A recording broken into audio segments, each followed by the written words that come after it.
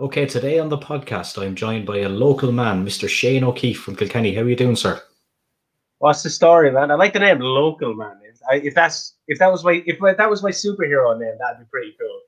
Local man does podcast. Local man shouts at cloud. Yeah. For people that don't know yourself, anyway, tell us a bit about yourself, man. Yeah, as you correctly said, I'm a local man. Local to the community of Kilkenny. Big home bird, but I'm involved in video production and in radio. Amongst trying to do other things as well. So they're my two big things that I do. I do video production with a group in Kilkenny known as Dicemen Productions. We've done some documentaries. We've finishing a feature film that we shot just before all COVID hit. And I work with KCLR on their sports team. The sports team assemble, kind of anchorman style. But yeah, I'm a presenter at the weekends for KCLR. So that's me in a nutshell. Yeah. Tell us a little bit about the work you do with Dicemen and what your role is in it. So Dicemen kind of came about when I used to make these little crappy comedy stuff on my phone, and under the name Simple Crack.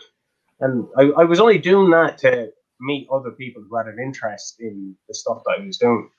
So some of the videos did well, some of them were crap, and I was like,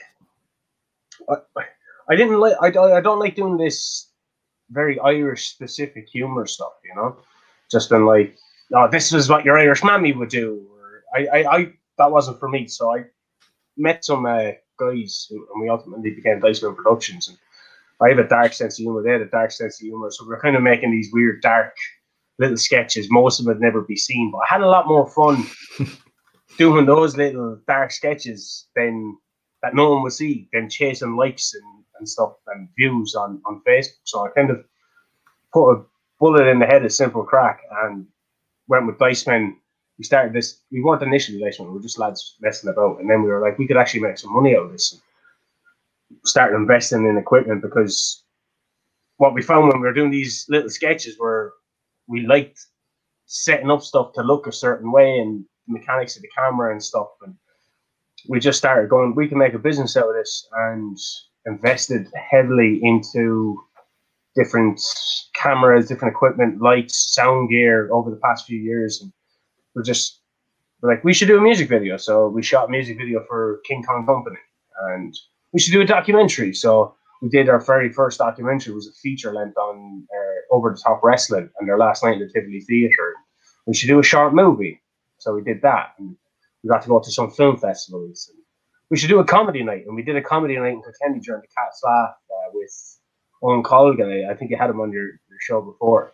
Yeah, I've done a night with Owen as well. We'll talk about that in a while. Yeah, and then it was we started working on an Australian cartoon called Mining Boom, which is pretty big in Australia. It's pretty big on YouTube. And from there, the guy that writes Mining Boom was like, we should do a movie, a full feature length. And we were like, okay, I guess we should do a movie. So then we shot a movie, and for the past year now, we've been in the trenches with that thing, trying to, you know, sort out all the post-production stuff on it, which, funny enough, like pre-production was about a month and a half. The actual shoot was about a month, and now like post-production has been like a year, you know, just trying to sort everything out and stuff. So that's what Dicemen do. Do commercial work, but we mostly just do the commercial stuff to fund our own little fun projects that we want to do.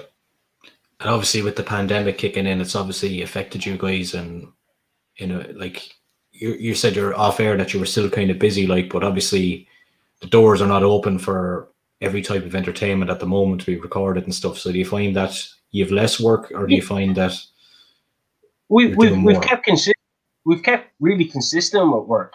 The problem is that a lot of companies aren't open, so why would they nothing to advertise, you know? Yeah. So we've come across some really cool opportunities, and we've tried to change some of our business practices and offer kind of more of a virtual thing as well. So we're kept busy. Like the lads will be working now tomorrow on a project, and we managed to fit in a short movie as well during that time. So when the restrictions ease up quite a bit last September, I'd say it was. So we've been pretty flat out with all these people, different things going virtual. We were able to kind of do stuff in that vein. But yeah, it hasn't been the same, obviously. But you get these kind of cool opportunities then a few times a month, and you're like, awesome, that's pretty cool. But from a point of view of us all getting together and shooting and doing what we love to do and make funny sketches and stuff together, no, we haven't really got to do that part of the short movie. But I put that down to like working on the feature length stuff. So hopefully within the next few months we'll have some really good news and positive news in regards to that. The documentary that you guys made on OTT, like I've seen it, and it's received like many great reviews. How did it feel to record that last night there? Yeah, it was pretty awesome. Like I'm like none of the boys that are in Dicemen like wrestling, and they're constantly been like, why the fuck are why do we find ourselves in so many different kind of weird wrestling centric things? I was like, no, this would be really cool. And I got to Joe Cabret, who's the OTT owner.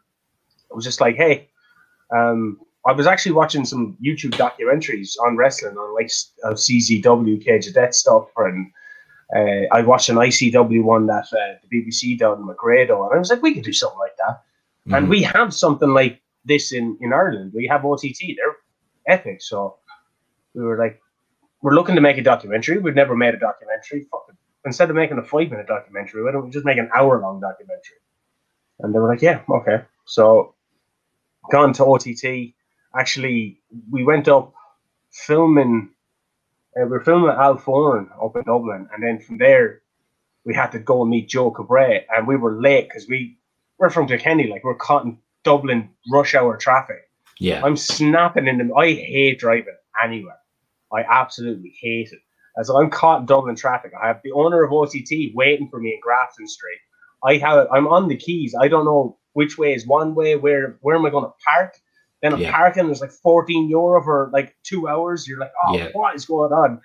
I want to go back to Kilkenny, but we met Joe. We gave him our idea, and like the great thing about OTT is that you're able to supplement the footage that you got in the day with the footage that they shoot, which is always awesome. It looks amazing. They have great photographers.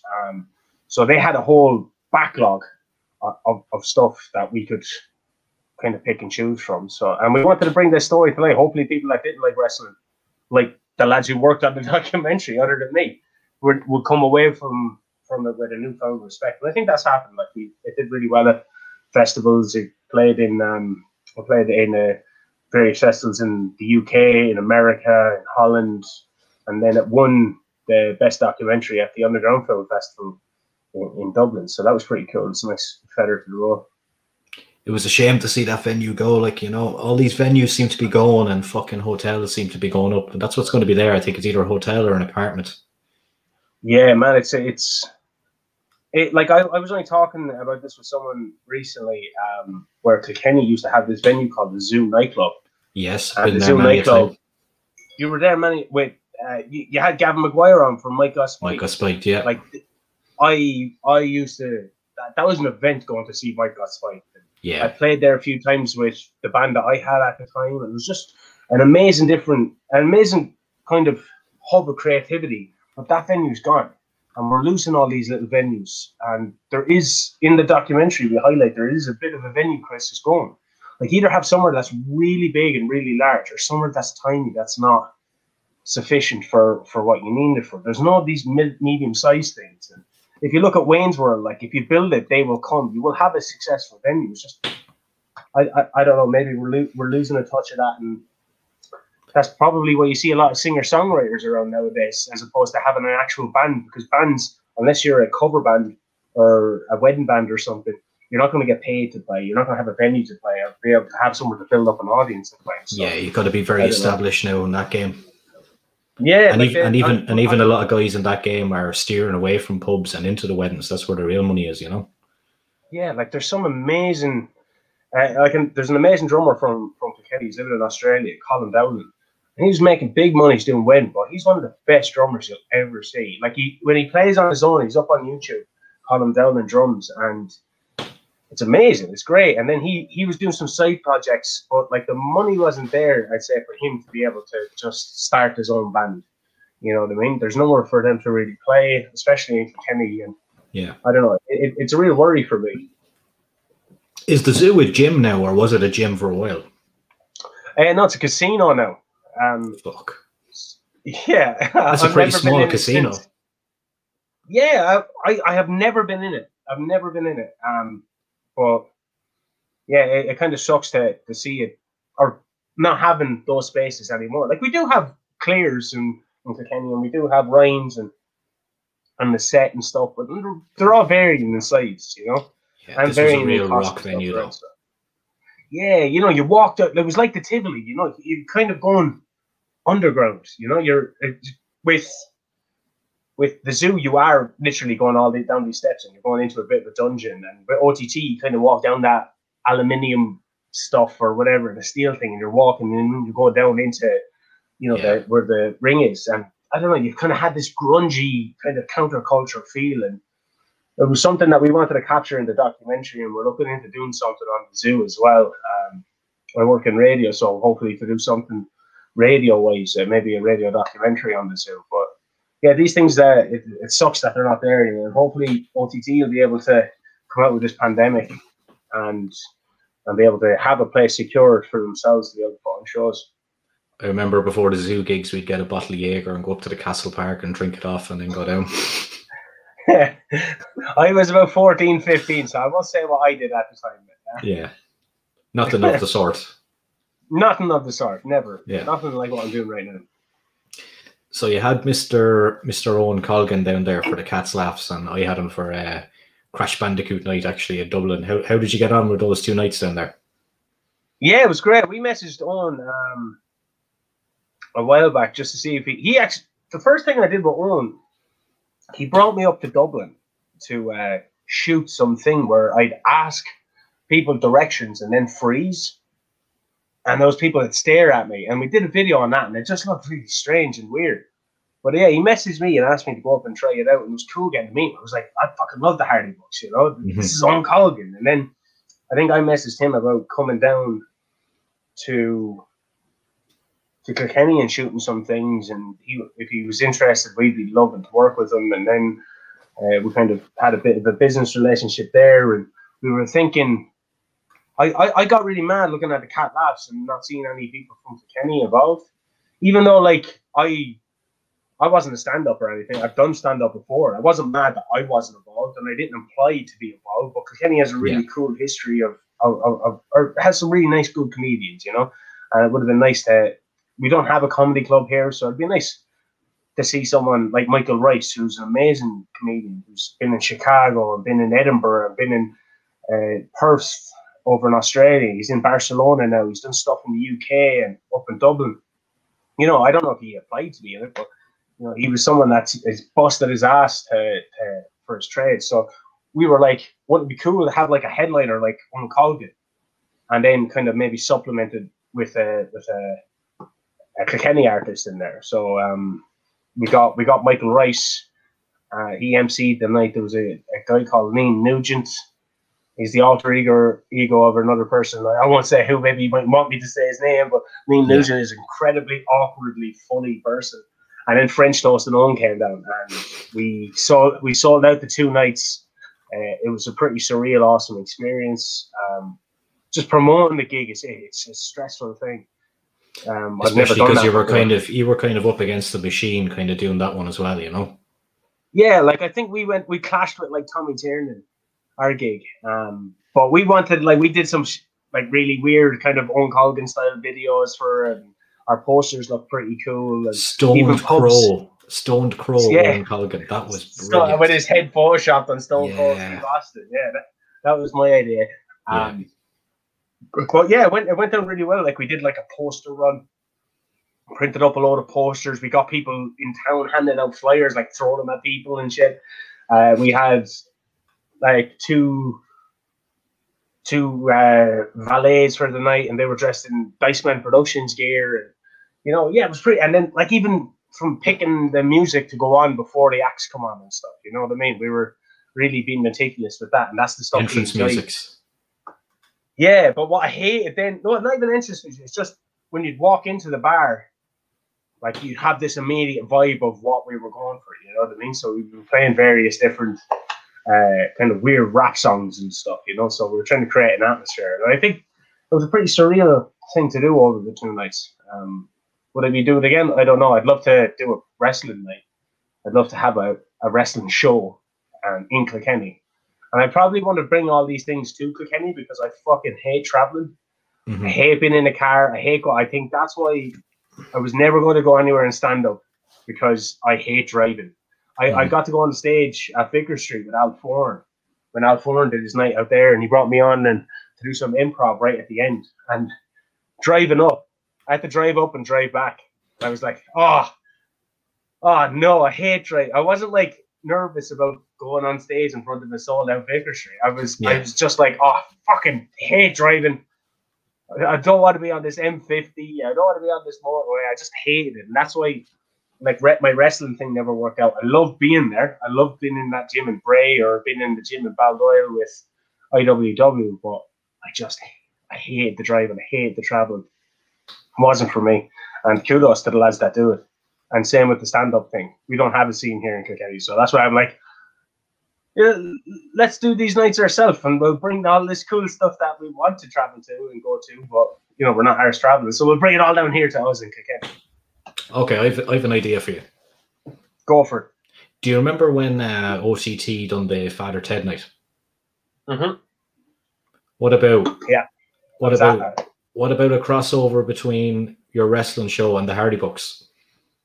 Hardy Bucks comedy wrestling extravaganza. You could get Sheamus up against fucking Eddie Durkin. The battle of the true ginger warrior of Ireland. The true Hardy Buck. We'd probably have to make a few calls for that to happen, but we can't rule it out at the same time. Oh, you can't rule it out, man. You can't rule it out. But yeah, that'd be pretty awesome. That's something I think to strive for in the future. Yeah.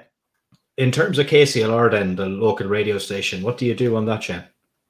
I'm the sport presenter. I work on the sports team, so we do 2 to 6 every Saturday and Sunday is sport on KCLR. I was a producer for a long time. I was working on guests and coming up with questions and cool little things for the show. And then during the lockdown and pandemic, they were kind of, you know, you don't have many people in the studio and stuff like that. And because I had a background in presenting and producing, I had a chance to handle the show myself. So, you know, which is tough over. I remember sitting in the office one day before I became the presenter with the guy that was presenting. I was producing, so I had to come up with his content, and I just like had lists of all the sports that were cancelled. I was like, man, we have 4 hours to fill, and we have no sport to talk about.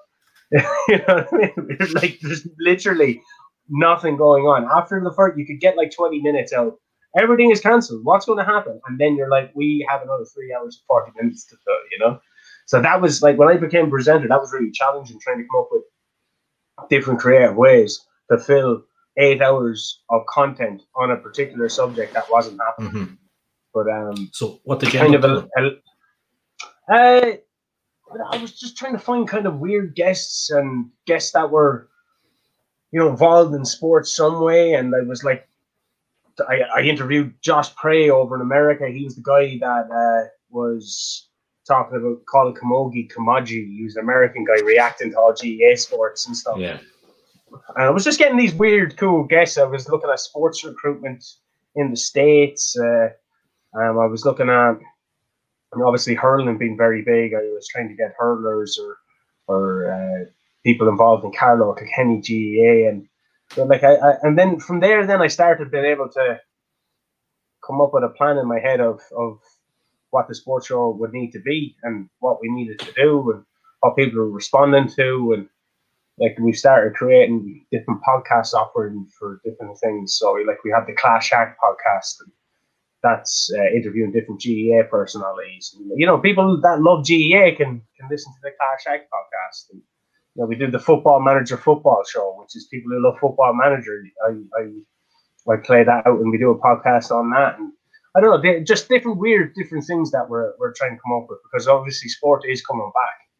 So, you know, there's a lot more stuff to talk about. So the show feels fresh and vibrant. And because of that time when there wasn't anything going on, you were able to go, okay, when stuff starts happening, we're going to be able to come back with a bang, because we're out teaching ourselves how to do stuff when there's nothing going on, and how we can create content out of nothing. So imagine when this stuff comes back, what we're going to be able to do. So, yeah, so it was a really cool learning curve.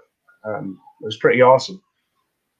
Avid Manchester United fan, I'm an Arsenal fan myself. Do you think they'll meet each other in the Europa League final? No, I hope United Emirates knocks out Arsenal before that. I hope Arsenal get through and Villarreal get through, and then Emirates knocks out Arteta and United meet Villarreal in the final. But then again, like I don't care how fallen off a cliff Arsenal have been since the Invincible days. Yeah, I hate them. Really? I remember the just clashes in the battles with Patrick Vieira. I remember like Overmars and Petit and Parler and especially that defense, the Keown and the Adams. I hated that. Oh yeah, I think hated watching that as it. Old Trafford probably done that for you, Van Nistelrooy. Yeah, well, even before that, I hated Sylvain Wiltord. I think Arsenal won the Premier League in Old Trafford, and I remember it, and I was like, "Oh, you sons of," because I was a bit too young to remember the Blackburn Rovers stuff. Just before that, I think my first proper Manchester United memory was 1996 with Eric Cantona getting that goal in the FA Cup final against the Spice Boys. That was, and like I always kind of viewed Liverpool as a bit of a joke since then, until like shit started getting real recently. You're like, oh crap. But Arsenal were like the first team I proper disliked. Yeah.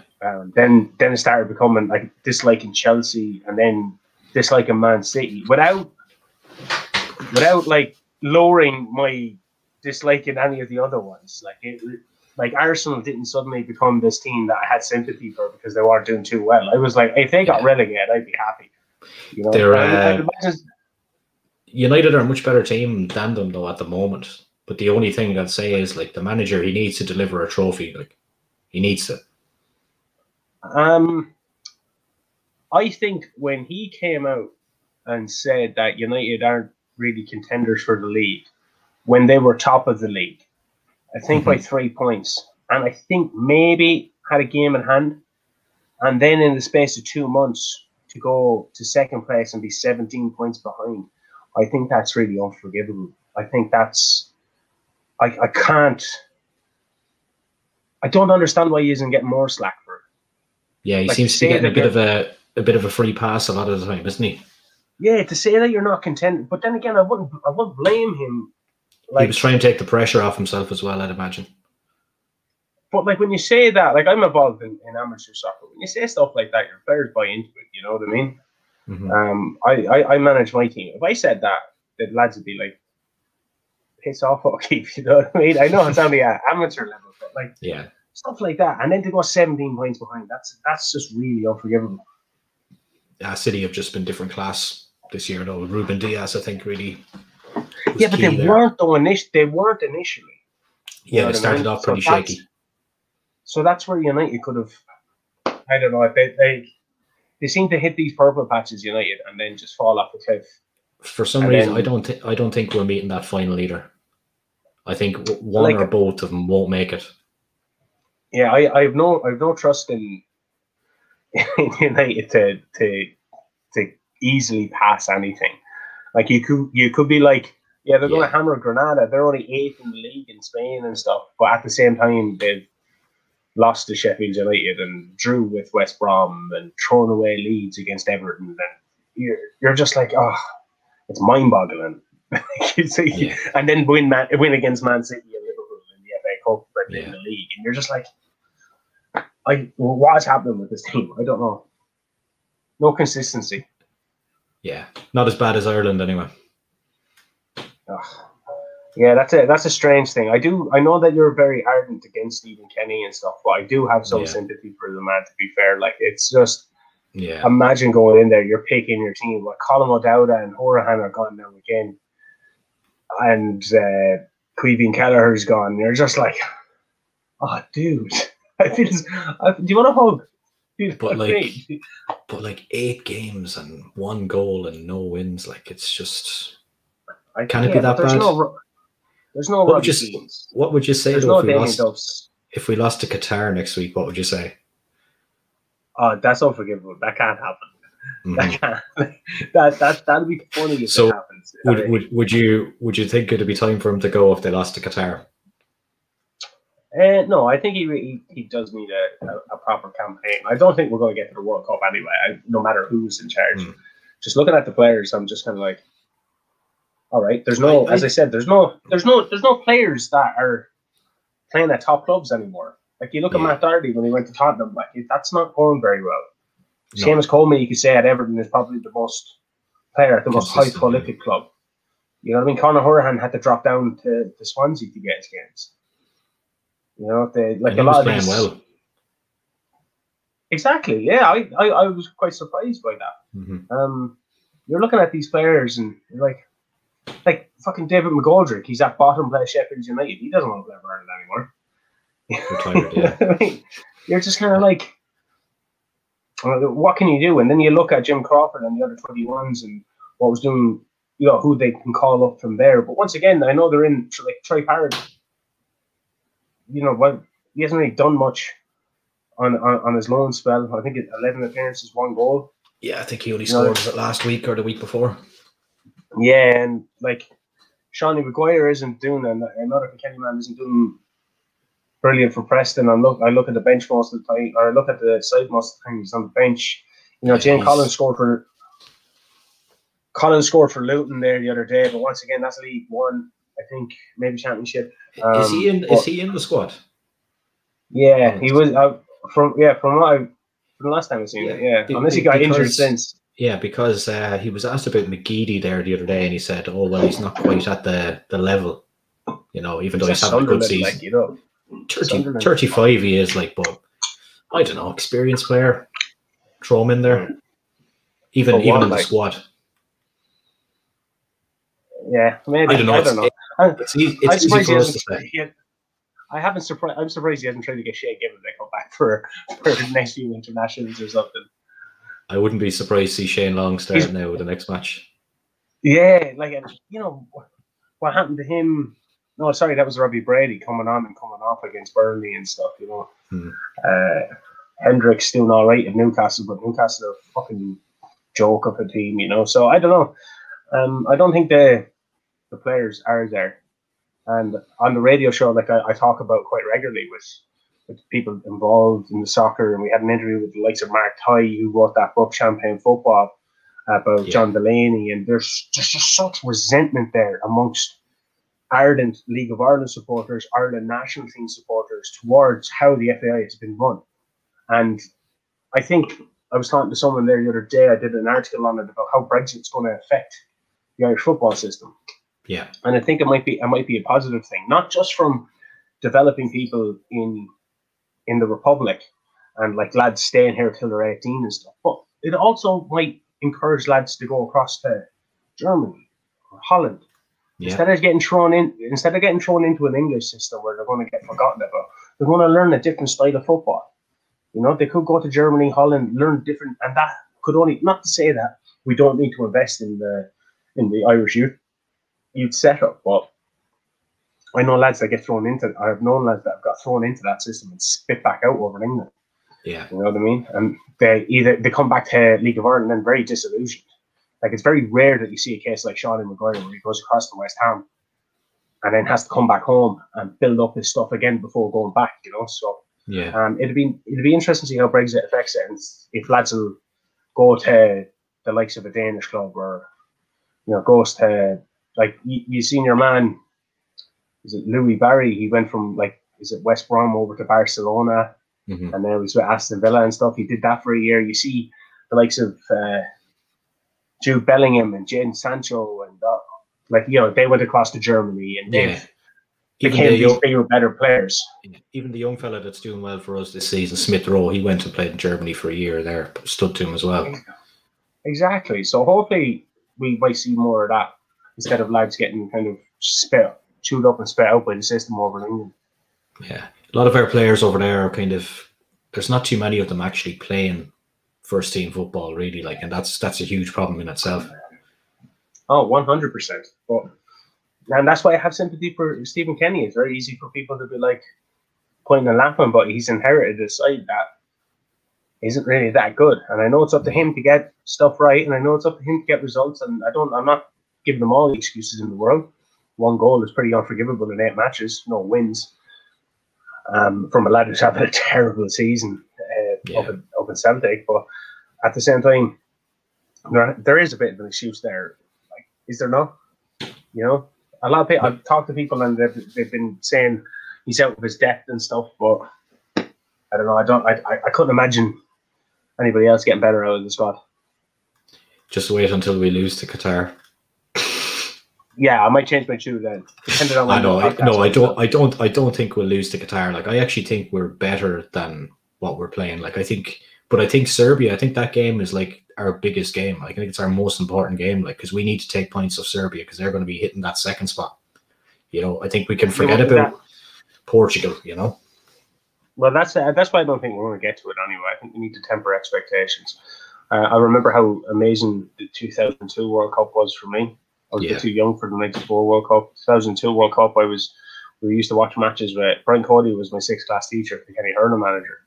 We used to watch the matches and stuff and go mental. I remember Robbie Keane scoring. I was bawling my eyes out. It was genuinely a beautiful moment. I remember 2005 Euros, 2016 Euros. I could never get off work for either of them. But I remember that just the buzz that I created around the country, and I'd love for it to happen. And I was devastated when the Euros, even some of the games, are going to be played in Ireland. You know, there's a real romanticism there. I was devastated that we won't get to be part of that. But at the same time, you have to look at it and be like, you know, the players aren't there. There's no Robbie Keanes. There's no Damien Duffs. There's no Richard Dunns. No, there's no stalwarts of any Premier League team really in there, bar like Seamus Coleman or something, you know, on the Everton side. But like, Darren Randolph, maybe he's a very decent goalkeeper. I know he doesn't get many games, like, but he's a solid player. Yeah, exactly. But like, you know, even Shea Given, he was a Premier League winner, you know. Yeah. You know what I mean? He was in goal for years. So yeah, it's going to be very tough for him. And I don't see how he doesn't already have an excuse. I think Irish fans, us as Irish fans, need to temper our expectations a bit. I know there's a lot of stuff going, oh, you know, we're always just happy to be there. Well, in this case, we kind of have to be happy. If we got to the World Cup, we'd have to be happy to be there because the current crop of players just isn't sufficient. They're not getting enough regular game time at the top level clubs to be able to put it up against other countries that have players that get regular game time at top level clubs. We have a history of finding a way, so hopefully that can come true again. Hopefully. Yeah, 100%. Go ahead. I wouldn't imagine there's going to be many camper vans going across to Qatar now, I can tell you that. It's been played in Hungary, neutral venue. No, but what I'm saying for the World Cup. Oh, for the World Cup. I thought you meant next week. No. If I could go to a camper van, going to Qatar in a camper van, you technically could. Yeah, so it would take a while. Yeah, maybe. In terms of yourself then, for the future, to wrap things up, like what have you got coming up? So we have the release of the movie. We're looking forward to that. We're constantly writing. We constantly have different projects. We work on an animation called Wine and Boom. Hopefully there's going to be a feature of that coming out very soon. Well, not very soon. Animation takes ages, but that's in the writing stages. Yeah. We have a few mockumentary style things. We're constantly looking at different. Like, we've done a 1970s period piece. That's the movie that's coming out now, and it's a drama. And, you know, all our backgrounds are kind of in comedy, so we've done something that has kept us on our toes, and that's what we're going to continue to do, I think. Maybe shoot some music videos, you know, small things that we can kind of get the feeling for again. Of filmmaking, and we have a few of those on the horizon. So, yeah, it's just taking the work as it comes and just trying to balance it with some fun stuff. Like we've written stage plays and we've written sketch comedies and we've written pilot episodes of stuff and we've written full series of things, and it's just trying to figure out what we want to do next after the movie. We'll see where the movie hits. If the movie hits, maybe something like that we've written that has loads of episodes, we'll be able to get funding for something like that. If not, we'll be able to film something a lot smaller because we have that in our locker as well. So I was just seeing what the lay of the land is once the movie comes out and what the reception is to that. What way is the movie coming out? Like, is it digital release, and what way are you doing it? No idea. It's with a sales agent at the moment, so it depends on what they can do. You know what I mean? So yeah. We'll see. There'll hopefully be a few announcements in the next few months. Hopefully people will enjoy it and they'll take the time out to see it. You know, a set piece movie in 1970s Ireland is a pretty cool thing. So in Kilkenny as well. So hopefully, we'll fingers crossed something will come out of it. We think it will. It's looking really slick. It's looking really good. And we're looking forward to people getting to see it. Listen, man, it was great to catch up with you. Yeah, it's good fun. Hopefully we'll be able to share a pint of the black stuff sometime soon when the country opens up back up and we can talk about our Hardy Bucks wrestling extravaganza. Yes, that's going to happen, I think. It has to. We've put out in the ether now. It has to happen. Yeah, it's there. Cheers, man. Nice one. Thanks very much.